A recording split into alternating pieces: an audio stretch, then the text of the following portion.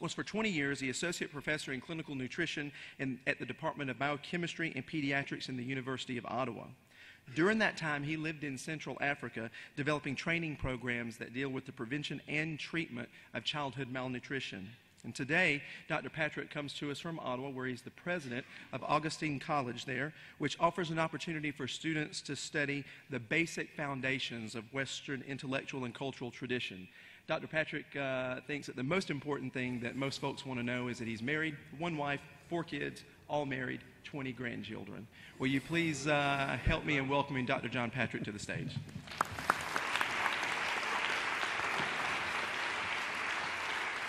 Bless you. Let's start with prayer.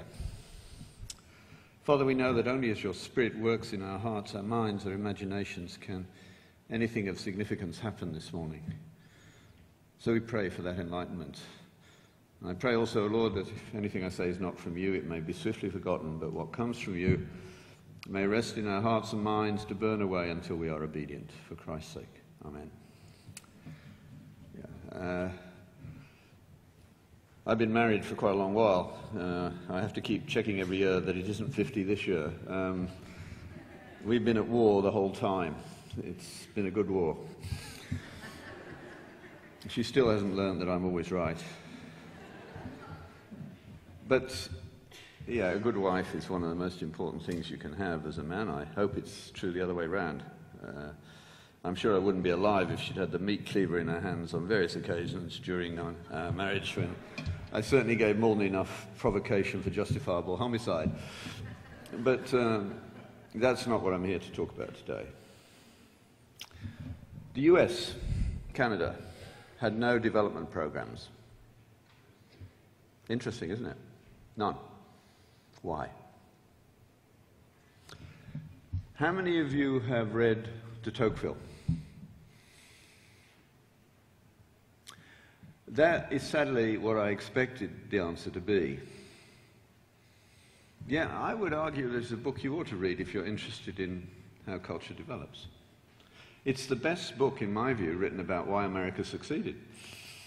And Americans don't read it.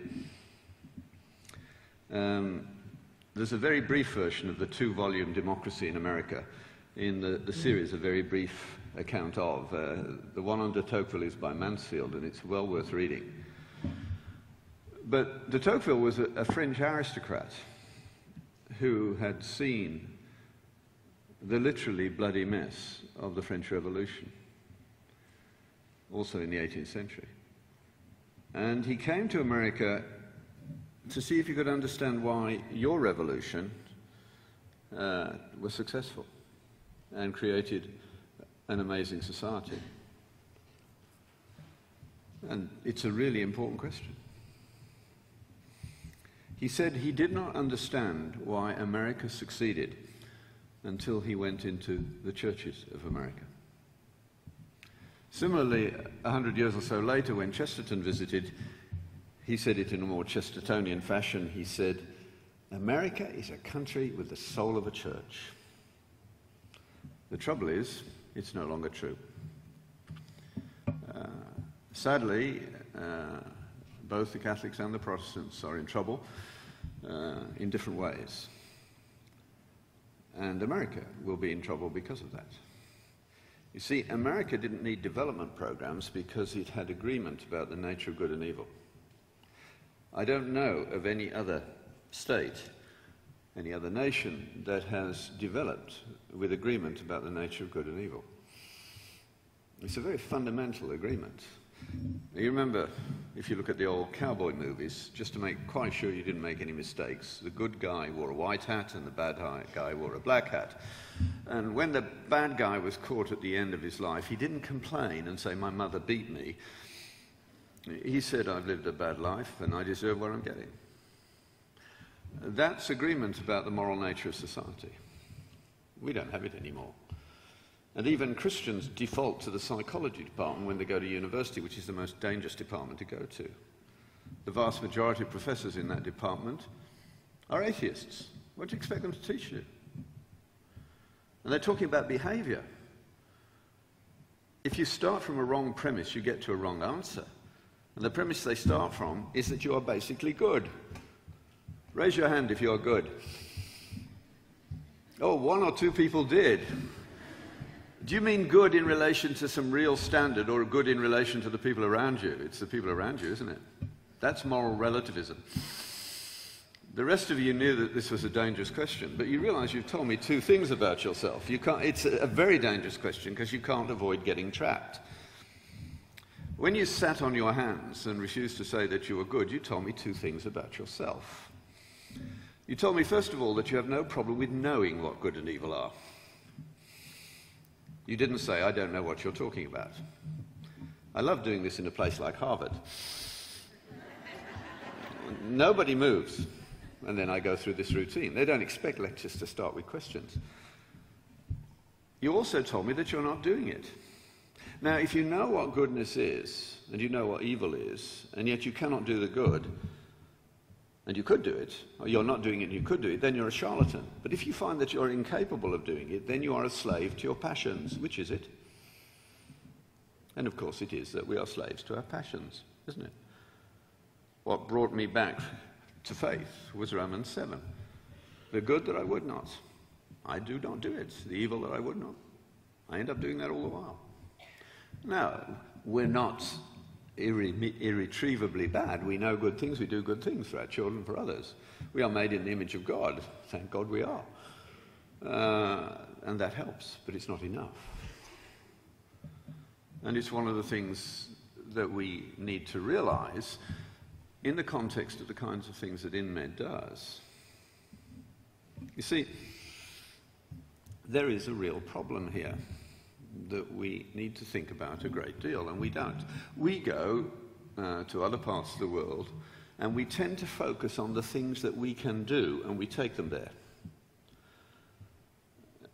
Because we have allowed the enemy inside our heads for quite some time. It's been going on at least since the early 15th century.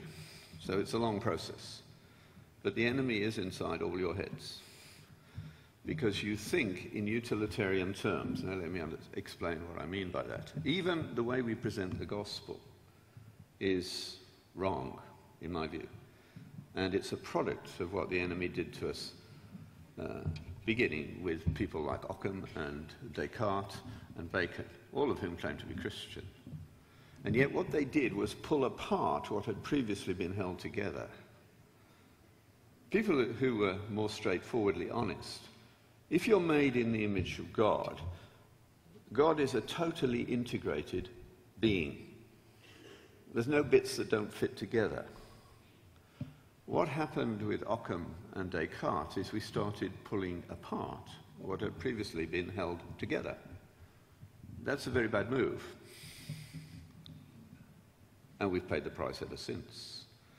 And one of the first seminars I want to go to in heaven, I have a whole list of seminars I want in heaven, and I don't want them all at once, so I want time to think about them. But the first one I want to go to is why God allowed 4 men who believed in him to give us a tacitly atheistic university. The 4 men, of course, were Copernicus, Galileo, Kepler, and Newton, all of whom were Christian. Kepler actually wrote prayers in his lab book because he would not have found his laws. Neither would Newton if he had not believed in his God. Kepler actually recalculated the data on the orbit of Mars by hand for 5 years, Kepler's data, until God showed him what the answer was, because like everyone else, he was trying to think in perfect circles, and God doesn't like straight lines, and he's not overly fond of perfect circles. And one day God showed him it was an ellipse, and Kepler's 3 laws emerged, and the world changed. Newton, if he had not had his God, he would not have gone looking for his laws. That's a bottom line understanding of the world. That's why you can transfer technology to a degree, but you cannot transfer science in the same way. So, but at that time, the church, and the only church there was at the beginning of that period was the Catholic Church, screwed up over Galileo. Now, how many of you know which verse it was that got them into trouble? Raise your hand if you know which verse it was. You could quote the verse that was the heart of the problem with Galileo. Again, you don't know. It is very, very dangerous when Christians don't know any intellectual, cultural history. Of whom was it said that he knew not Joseph, and what was the consequence? Pharaoh. And what was the consequence? Slavery. By the way, that's coming from our missionaries, Paul and Peggy, whose 39th wedding anniversary it is today. Quite appropriate, yeah. Peggy in particular should be congratulated for her. You can work that one out. Well, the verse was this: the earth is fixed and shall not be moved forever. And at that point, the Catholic Church was as literalistic in its reading of the scriptures as some southern evangelicals are today. They were cured of that rather naive reading by the Galileo affair. If you read a poetry book as though it's a physics book, you need to take an elemental course in reading. As Galileo beautifully put it himself, the Bible tells us how to go to heaven. Physics tells us how the heavens go. That is worth thinking about. But nevertheless, it discredited the Catholic Church. Unfortunately, right at the start of the Protestant Church, the devil was in our heads to a degree, and I'll come to that in just a moment. And science, reductive science, which began with Occam and Descartes, was remarkably successful. So the public standing of science went up and up, and the public standing of the church went down and down. And we haven't got over it yet, because we don't know how to talk about it. And hopefully when you go overseas to do development, surely one of the things you want to take to another culture is the mistakes that we made so that they don't have to make them. But we don't do that. I didn't, and I'll talk about that too in a moment. What's my finish time, by the way? I can see the clock up there. What? 10 o'clock, okay, so I'm fine, sort of. I wish I was in Africa, where they tell you, put your watch away, God gave time to Africans. And watches to Americans.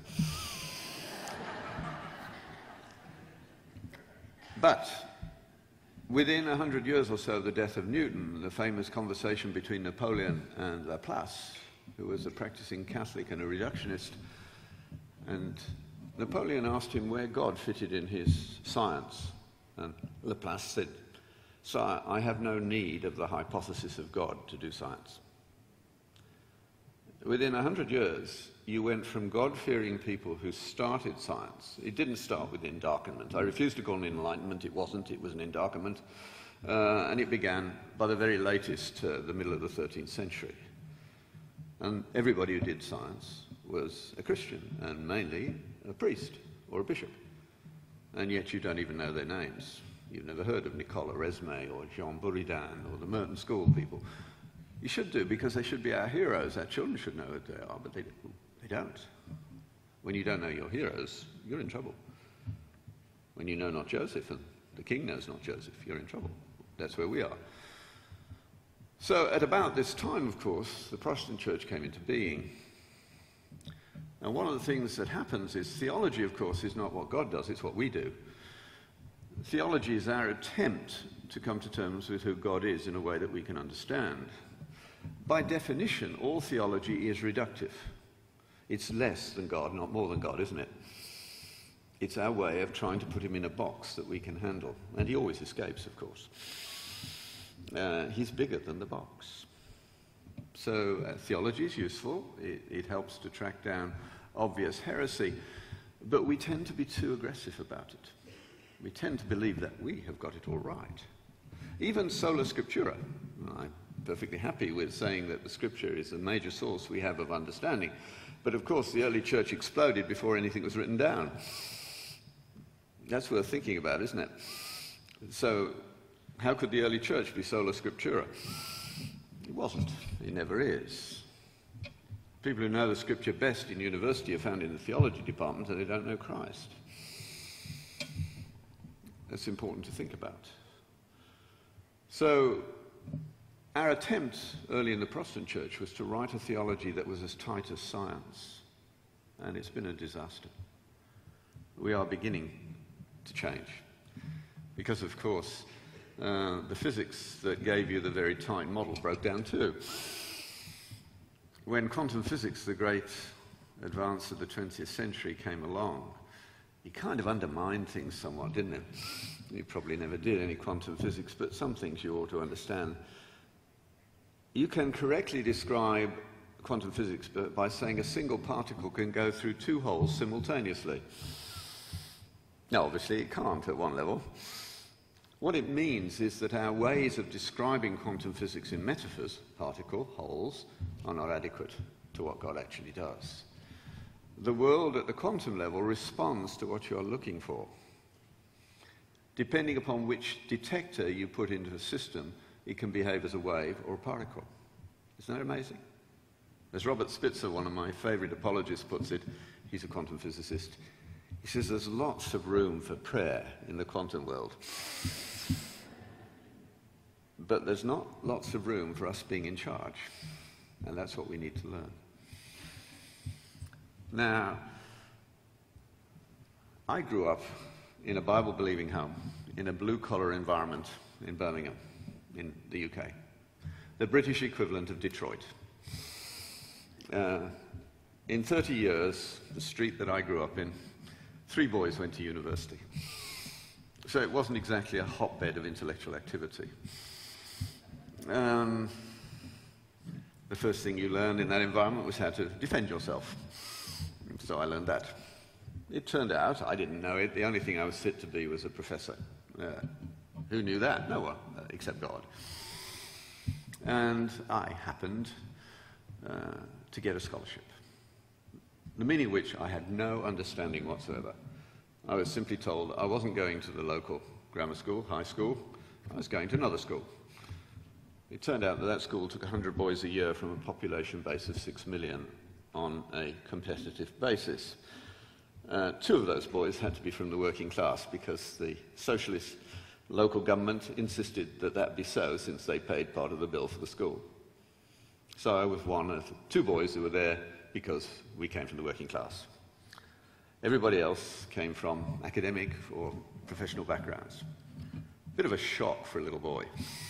Actually, I wasn't shocked at all. I was just amazed and surprised. My first homeroom master spoke 5 languages.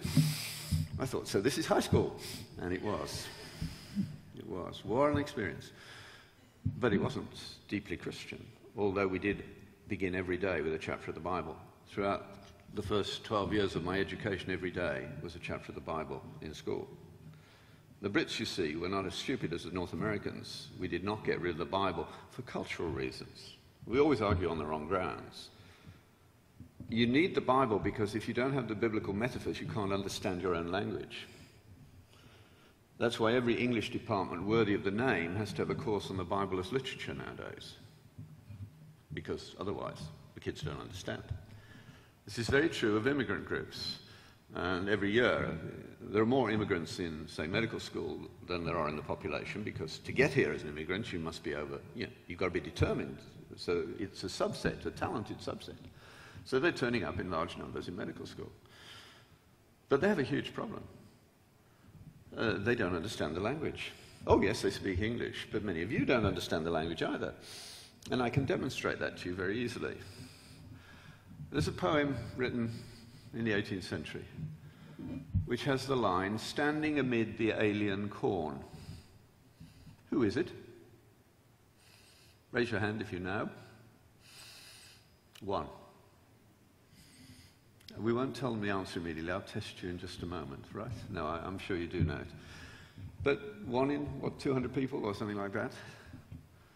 That's typical. And yet, you know every word in that sentence. Standing, you know that. Alien, yeah, foreign. Corn, it's actually wheat, but that's okay. But who was it? If you don't recognize who it was from the 5 words, then you miss the point entirely. Of course, it is Ruth. Did you get that? Yeah. You see, Keats, I think it's Keats, when he wrote that poem, knew that his readers in that day would immediately pick up that allusion. So in 5 words, he has got the picture of an alien, an immigrant, in a strange land, who is surviving only because of the very humane gleaning laws of the Jews. And standing in the field at the time is Boaz, the kinsman redeemer, the picture of Christ. All that in 5 words, if you know the language. We don't. That's why you don't like Shakespeare. There are at least 2 or 3 allusions to the Bible on every page of Shakespeare pretty well. You miss them, you miss the point. I would say that many of you are medical.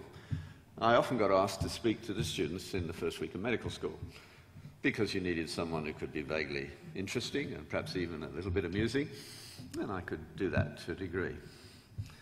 And I would say to the students, you are going to be taught medicine in this medical school on the biopsychosocial model of medicine. We now add spiritual, which means anything but Christian. But it used to be the biopsychosocial. And I say, as far as I'm concerned, that model has been weighed in the balances and found wanting. And my guess is that no more than one of you know what I have just said. And again, raise your hand if you know what I have just said, which means you must recognize the story. This is better. Good. At least 1% of you or 2% of you know it. It should be all of you. You do actually know it. It's Belshazzar's feast. Belshazzar had taken the sacred vessels of the Jews and profaned them for an orgy. In the middle of the orgy, the hand starts to write on the wall, many, many tekel you fasin. And, you know, even when you're drunk, hands writing on the wall are disconcerting. So they send for Daniel to tell them what it means. Daniel, of course, was not there. Probably a eunuch, actually. Anyway, Daniel comes and says, "Be known unto King Belshazzar, the words mean that you and your kingdom have been weighed in the balances and found wanting, and you will be dead and your kingdom will be gone in the morning." We know the date. It happened. I wasn't saying the biopsychosocial model is a few grams underweight, which is what the students thought. And after all, there are plenty of defective professors. They're used to fixing that kind of problem. What am I talking about?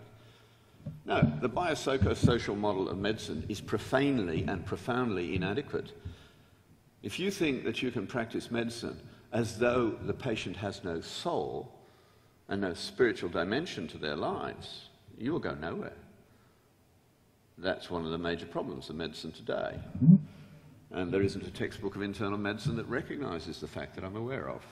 I have an article coming out in Touchstone in the next few months about this, which I eventually got round. I wrote it about 5 years ago, and I think my wife sent it off in the end.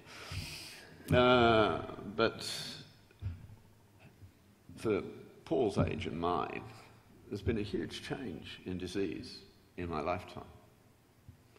And medicine has made no account of it. And the church needs to take great interest in it. Because when I began in internal medicine in the 1950s, most of the patients that I would see came to me because of what God or nature had done to them. They were not responsible for their illness. Obesity was unknown. After the Second World War, there was no obesity to speak of in Britain. That's self-indulgence in one form or another, or neurotic problems, or we'll come to some other reasons as well in a moment. Even smoking was not wrong in the 1950s. So there was no guilt attached to their disease. Less than 20% had a guilt element in their disease. What percentage of your patients today are guilty of being at least partially responsible for their illness? 70, 80, 90%, depending where you are? Now, if you are sick and suffering because what you have done to yourself and those you say you love are suffering with you, you cannot avoid guilt. It is real. But there is no medicine for guilt. We can suppress it with brain-dissolving drugs, which is all they do, you know, make you incapable of complaining. That's hardly treatment, is it?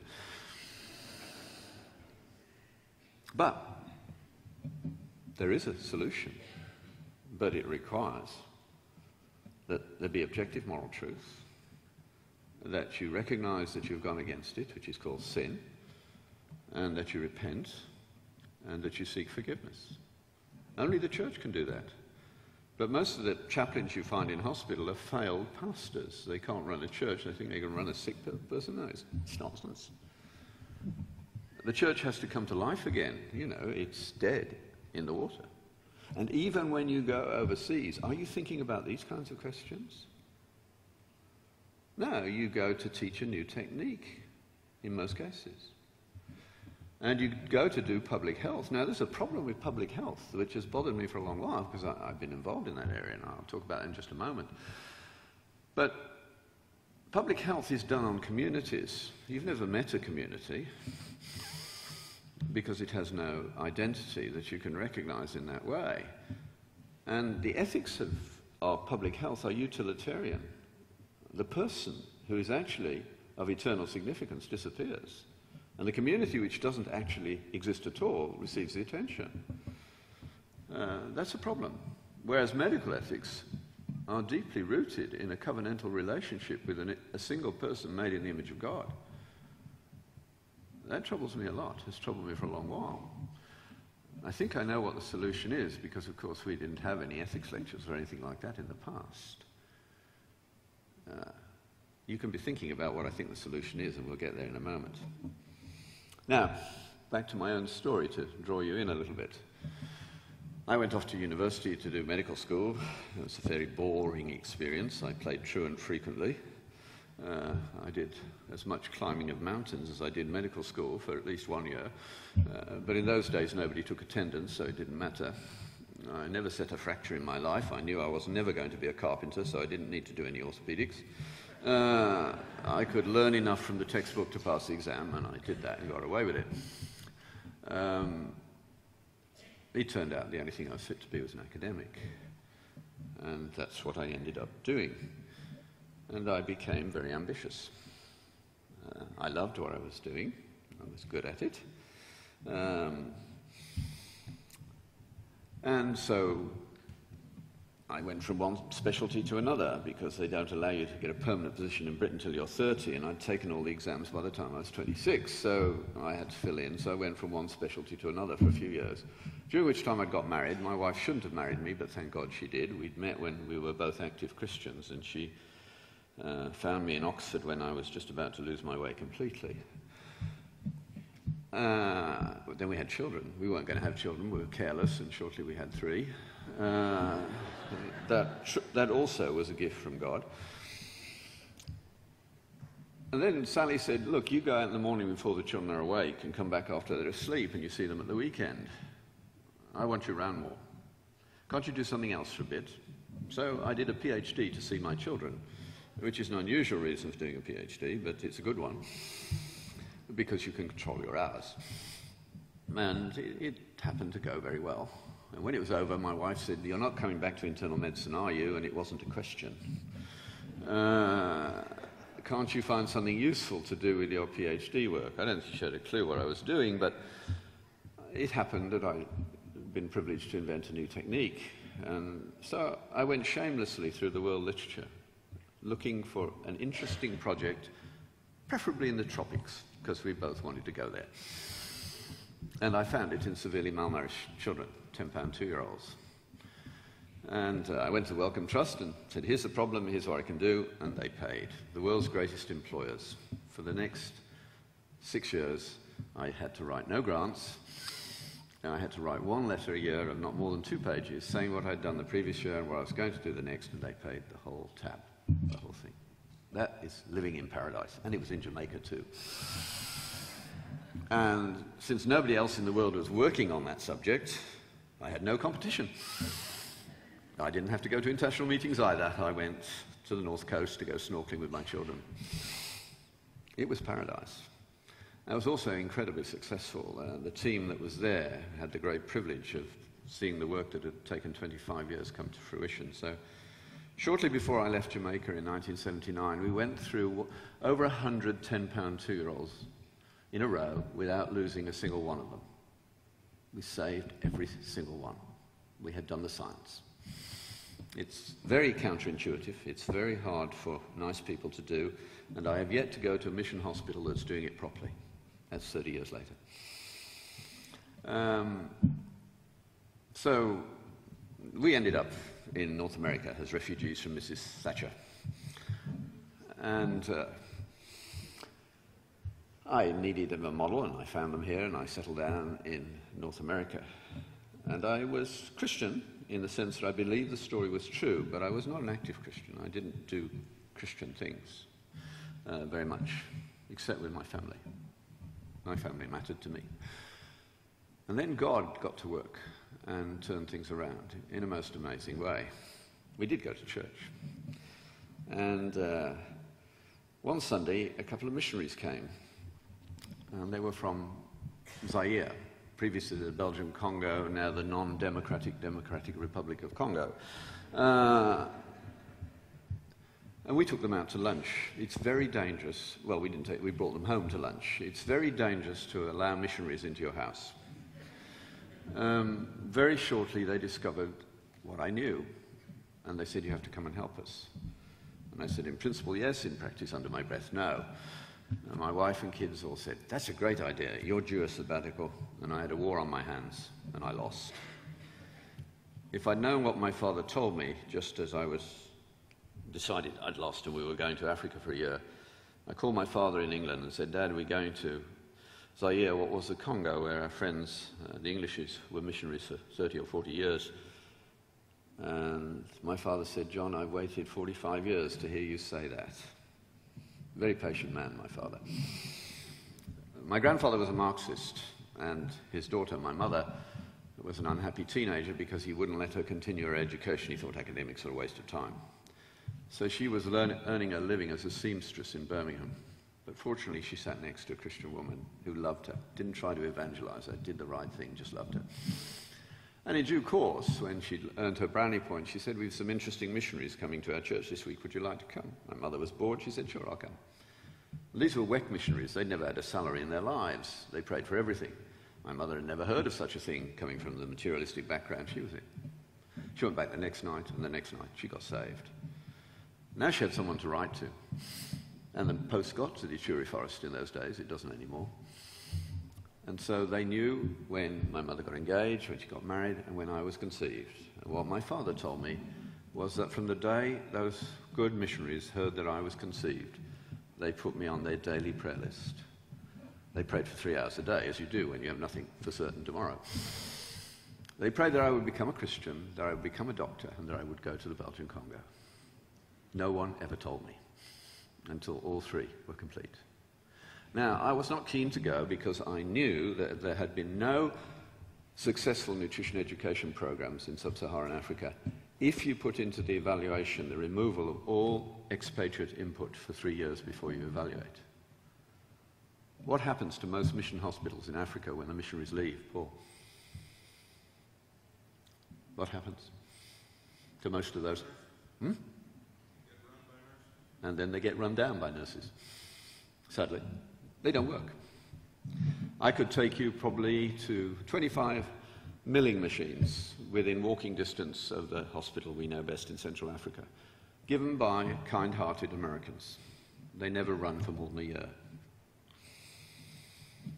Maintenance is a Christian idea.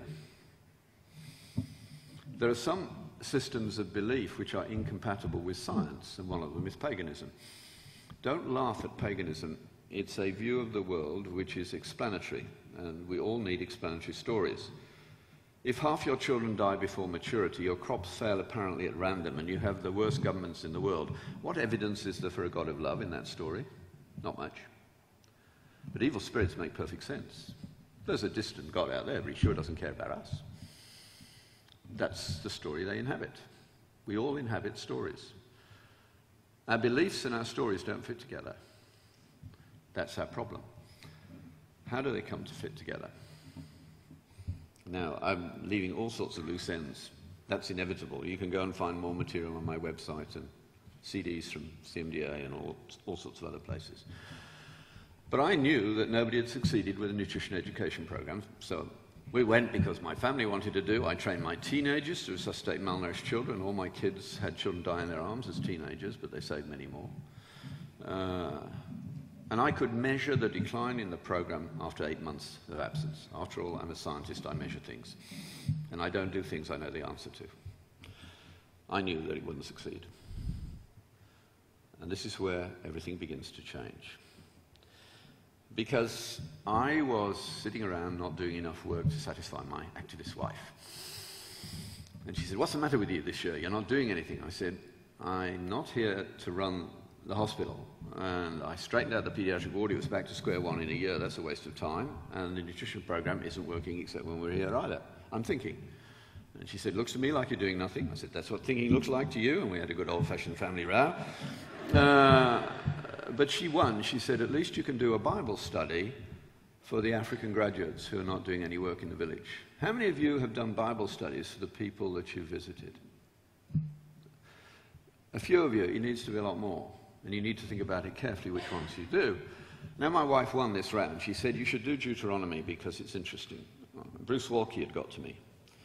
So I started teaching Deuteronomy to the African graduates in the village. They loved it. We had to go to twice a week very quickly. It's done in my bad French and Sally's excellent French. And then a God thing happened. God sent me a translator who walked 1,000 kilometers to get to me, and he didn't know why. I haven't got time to fill in that story, but an amazing sort of reminder, a kick in the pants, if you like. You're doing what I want you to do at long last. A few weeks later, I ended up teaching 6,000 Africans out of door, Deuteronomy 4, 5, and 6. And if I had a development project for Africa, it would be to give a good commentary on Deuteronomy to every African pastor. The first time I did it, the guy burst into tears. He said, I've never had a book like this in my hands before. Why Deuteronomy? Well, Deuteronomy is needed by evangelicals and by Africans because we make a fatal mistake. Hopefully, you've all had the experience of God coming into your life, which we then present in propositional terms, which is the enemy in your head, because you can't actually explain your conversion. And then we proceed to go to church for the rest of our lives, wanting to feel better at the end of the service. We've got those two verbs the wrong way around, feel and think. You don't know, I don't know exactly how Christ brought me into his kingdom. I can tell you what was happening at the time, but that's not an explanation. I don't know how God does it. It's grace. But once it has been done, and undeniably done, you know that you're different. Your duty now is not to feel good, but to think good. There isn't a single verse in the New Testament that makes you responsible for how you feel. It makes you responsible for what you do with your feelings, but your feelings are not your bailiwick. They're God's. But you are responsible for what you fill your minds with, or what you don't use your mind for. You'll be judged for both of those. And that's what the New Testament is about. So what Moses says to the children of Israel, he says this. He's not going to go into the promised land. So what he's doing, he's giving a commencement address. If you ever have to give a commencement address and you don't know what to do, just plagiarize Moses. It's perfect. Nobody's beaten it. Moses says to the children of Israel, you don't even acknowledge what your greatest possession is. In terms of development, what is the greatest possession we have as Christians? When you go to do development, what is the greatest thing you bring into that environment? According to Moses. Not doing well on biblical literacy this morning, are we? Do you know that one? Well, it's the law. It's the law, Torah. Why? What's going on? What's Moses saying? He says, well, look, you had an experience of God, the like of which other people are never going to have. God turned up, spoke to you in a voice you understood, accompanied by thunder and lightning and a volcano. Did you have a conversion like that? I don't think so. But they had no free will after that. Nobody was there at Sinai could ever deny the existence of God afterwards. You'd have to be stupid to do that. It's not rationally possible. Their free will was taken away. And they said, we will obey. And then while Moses was up the mountain, they broke the first 3 commandments in order. In other words, the experience of God doesn't serve to make you good. The day after you're converted, God can take away destructive habits, and he does that if they're destructive. But you're still the same crabby person you ever were in many respects, aren't you? We all struggle with the same consequences of our previous behavior for the rest of our life. We are redeemed. But moral consequence is important. So what's the point? If an experience of God like that can't do it, what can? Moses said, God said, I have heard what this people said. Oh, that they would have such a heart and mind as this to keep my law, that it might go well with them and their children forever. They didn't do it. Moses tells them what they need to do. It's in Deuteronomy 6, the central passage of the Bible for an Orthodox Jew, the Shema Israel. Hear, O Israel, the Lord our God is one. You shall love the Lord your God with all your heart, with all your soul, and with all your strength. How many of you can complete the verse? What does it say? Oh, yeah, because then the rhythm of it is the way you do it. So, but it needs to be translated into everyday life. But we'll leave you on one side. Are you Jewish originally? Yeah. Well, all Jews know the words, but they don't understand what's going on. And we'll come to that in a moment. Any of you are not having the gift of being born with Hebrew as a language in your life. Can you complete? What comes next? How many of you are thinking, and your neighbour is yourself, and knowing it must be wrong because I'm asking you, right? Well, you're right, it is wrong. That's in Leviticus. What's in Deuteronomy is something else you need to teach if you want to do development. These things, yes? Hear, O Israel, the Lord our God is one. You shall love the Lord your God with all your heart, with all your soul, and all your strength. And these things shall be upon your heart, and you shall teach them diligently to your children, when you sit at table, when you rise up, when you lie down, when you go on a journey. Not in church, not in the synagogue, but in the domestic environment. The Jews still do this. That's why they succeed. The Sabbath meal matters. They don't understand what's going on. I mean, there you've got Steven Weinberg, who grew up that way, and is perhaps one of the greatest cosmologists in the world, and he says, the more I learn, the more pointless it looks. Because he's missed the point. What is the point? Well, Bruce Walke introduced me to thinking about this, and then a year or two later I was at a conference paired with Bruce Walke, a lovely conference in which they paired physicians and theologians, and I got paired with Bruce Walke. And I said they're going to get him twice this morning, once for real and once plagiarized. But he hadn't thought about it my way. I'm a pediatrician. I love children. I love watching them. Here's an interesting question. Many of you do love children, I know. So what is the difference between the response of an under 5 and a 7-year-old to the question, would you like a story? And while you're thinking about it, I'll tell you my answer. Watch your faces, and I will know whether you read to children. The 7-year-old will go to her room and bring you the book she's in the middle of and milk you for as many chapters as you will read. But the under 5, even in our house, we have 20 grandchildren, they have their bookshelf. And they'll go and get a favourite book. Usually they wisely bring it to their granny, who's very patient, rather than to me, who is not. But occasionally it's me. And they bring a favourite book. I've read it before. I get bored very quickly, and so I try and shorten it. Yeah. A lot of you read to children. As one of them said, has Grandad forgotten how to read? The little brat has brought me a book he knows every word of.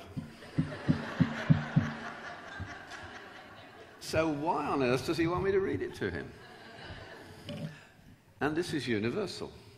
It's in every culture I visited. Children under 5 want word-perfect stories. What on earth is going on? I think what they're doing is they're trying to find out who they are so that they would live appropriate to the people they're with. And there are really only 5 major stories in the world. Well, perhaps a few more, 6. The major one, of course, is animistic paganism. I don't use that in a pejorative sense, but in a descriptive sense. And that is a story in which the world is explained in terms of evil spirits. And that is still true in Africa, even where people have become Christian.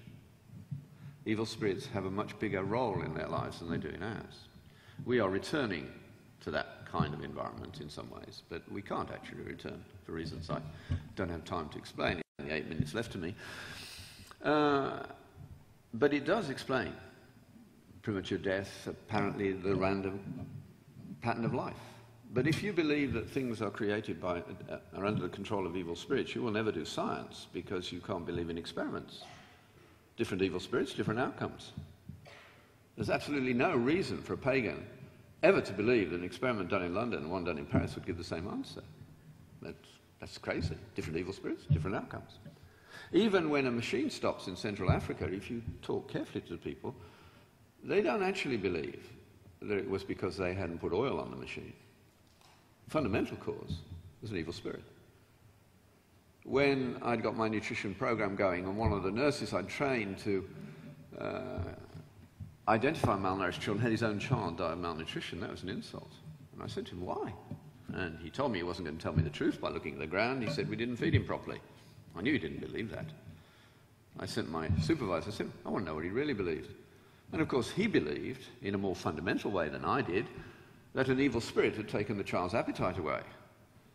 So he had done the rational thing from that premise. He had paid the witch doctor to get rid of the evil spirit, and the child had died. I said, well, this is easy. I said, if I had fed your child, he would have got better. He said, yes, but you have a stronger spirit. It wasn't my knowledge. It wasn't what I was doing. It was my spirit that was the primary thing. Have you thought about that? You bring your techniques in. Technique can be accepted by any society, but understanding is a different matter altogether. Acquiring the technique doesn't give you the knowledge. We're moving totally to technique-dominated societies, even in the way we present the gospel. But understanding, wisdom, where do they come in? They're nowhere to be seen, and that's what society needs. That's what we're short of at the moment. And I could tell you a lot more about that. The next big stories, of course, are East and West. In the West, you have Judaism, Christianity, and Islam, and they all have the essential feature of having God separate from his creation. In the East, Hinduism, Buddhism, and their offshoots, God and nature are coextensive. The idea of the fall is also present in the West, not in the same way in the East. So it's not surprising that meditation techniques come from the East, and scientific investigation of nature is possible in the West. Because you read in facts in the first chapter of the Bible, there's a very interesting thing that only the Jews note, as far as I'm aware, that God, of two acts of creation, does not give the accolade "and it was good" individually. The whole creation gets it, but two things don't get it individually. And I'll leave you to work that one out, and you can come and talk to me if you're lost later in the day. But I leave early this afternoon, so you haven't got long. There are two modern heresies, market capitalism and Marxism, both of which are the same heresy. They are both the denial of the fall. There'd be nothing wrong with communism if we were good. It doesn't work because we aren't. The same is true of market capitalism. The meltdown of 2008 was an ethical meltdown. Both the bankers and the invigilators, the government officials, failed in their ethical duty. And you can't, there's no course which will put ethics into 23-year-olds' minds. That is done before you go to kindergarten, or it's not done. You see, the point about the stories in the Bible is that they are very different from any other set. Think of the history of any other nation. What is the difference between the Jewish history and all the others? Do you have any idea about that one? Well, a C word, but not continuity, but consequence. And they tell it like it was. No other national history has the equivalent, and he did evil in the sight of the Lord, and he did evil in the sight of the Lord, and he did evil, you know, a dozen times in a row. They don't pretend that their leaders, their heroes, were good people. They were all flawed, but God was reliable. We make our heroes into more than they are, and we rub out the bits we don't want to know about. I mean, what happened in 1812? Americans. Canadians, what happened in 1812? Yeah, and who won? Well, who won in practice? Yeah, Canada. That's why you don't celebrate it. We beat you. And it's, yeah, this year is an anniversary, 200 years. That's typical Western history. We retell the story to suit our own political agendas. It's typical of history everywhere except the Jewish ones. But if you inhabit the stories of the Bible before you understand what they mean, you don't teach early in a child's life meaning, moralistic things. You teach them the stories. They become the grist in the moral bank for making it work later on. A child, a girl who knows for such a time as this will know what virtue. See, again, it's biblical literacy. It's the story of Esther. If for such a time as this brings the whole story of Esther into your daughter's mind, she cannot not know what courage is. And she'll probably practice it. and you know that you can't get away with your sins. That's what you learn from the biblical story. The really interesting thing is it's liberals who are saying this. Jürgen Habermas, who's written a book with Pope Benedict. Jürgen Habermas is a neo-Marxist philosopher from Germany.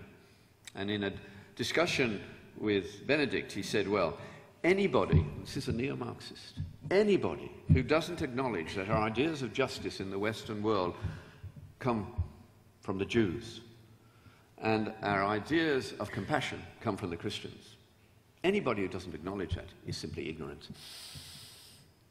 Would you be willing to stand up and say that? There were no hospitals until Christianity came along, and within a few centuries, they were cropping up everywhere. That's development, isn't it? Big time. But no development program. What was there was the program to witness to what Christ has done, and then to build the mind of Christ in the people around. Then you no longer have the clash between utilitarian ethics and covenantal ethics. Covenantal ethics work, and they drag along with them the utilities that make life better. When I, and I've done it many times, have put a notion of what community is in place of a person, I don't think I was working in God's way. God's kingdom was extended one by one, and it can't be stopped. As the Marxists are finding out, pseudo-Marxists in China. The church does very well when it can't have big programs, and it has to rely on telling the truth of what you have experienced. And that probably means more than anything else talking about your failures rather than your successes. Remember what Jesus said in the Sermon on the Mount? He said, "Judge not, that ye be not judged," and we all stop there, don't we? Church should be non-judgmental, but Jesus doesn't stop there. He says, "You hypocrite, why do you want to take a splinter out of your brother's eye when you've got a log in your own eye? First get the log removed from your own eye, and then you'll see clearly to take the splinter out of your brother's eye." There's a lot of judgment involved there. But it's self-judgment first. When you've been cured of log disease, you can be very useful to people with splinter disease. No pride involved. If you feel inclined to go and help people with problems with which you have never struggled, you better be very certain that God has asked you to do this. He's much more likely to use your sins than your successes. No pride involved, and a degree of authenticity that matters. I will not forget the first time I did it. I was asked, as physicians should be asked every year, to teach the youth group on sex and sexually transmitted disease. I refused to call it infection, as though we have no responsibility. I did it. At the end, my tongue got ahead of my head. And I said, the bottom line is that if you really want to have a successful, happy life in terms of sex, you must be chaste before marriage and faithful afterwards. Nobody else comes close. I only wish I'd done it. And then I moved on swiftly. But a couple of weeks later, there was a knock on our door about 9 o'clock at night, and there was the youth pastor's wife, who'd been the only other adult at that meeting. And she said, "I've been thinking about what you said, and I think you might be helpful to me. You might not be judgmental." And of course, she was having an affair. And we were privileged to help her. She needed help to stop it. She did. She confessed. Her husband forgave her. And as far as I know, they're still in the ministry. And it was that one authentic sentence of truth-telling that made it possible. Truth is our primary virtue. You can divide all the world's cultures into two groups with a single question. Which is dominant in this culture? Truth or loyalty to the group? Where loyalty to the group dominates, the society is on the way down because you get your job because of who you know. Where truth dominates, you get your job because of what you know. A truth-driven society will always whip a loyalty-driven society. That's why Muslims can't make anything, because they don't have enough communal truth-telling to make big institutions work. They are rife with corruption. We are going in that direction, as is obvious. And Christians will be forced to work out, within the context of your own churches, what things you cannot trust the state to do. And you need to be able to talk about these things when you go overseas. If you've never read Leslie Newbegin's Pluralism and the Gospel, read it before you next go. Thank you for listening, because you are. That's amazing at this time of the morning. Well done.